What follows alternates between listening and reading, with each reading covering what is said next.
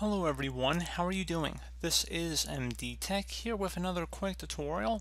In today's tutorial, I'm going to show you guys how to resolve the error code 232011 that you were encountering when running the JW player.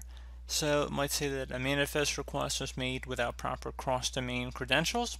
So if you're running into this issue, I'm going to show you guys how to hopefully resolve it without too much of a hassle. And we're going to jump right into it. And we're going to start by opening up the start menu. Type in Internet Options. Best match should come back with Internet Options. Go ahead and left click on that. Select the Connections tab. And then underneath Local Area LAN Settings, go ahead and select the LAN Settings button. And then make sure Automatically Detect Settings is checkmarked here. And if it says Proxy Server, you want to uncheck it. And then select OK, and then OK again.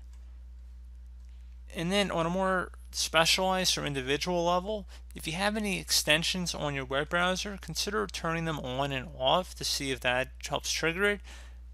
Try turning off any unnecessary extensions on your web browsers, as well as clearing any cookie and cache data, which I've made plenty of tutorials about on my channels for pretty much every major browser at this point.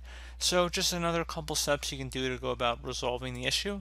So as always, thank you guys for watching this brief tutorial. I do hope I was able to help you out, and I do look forward to catching you all in the next tutorial.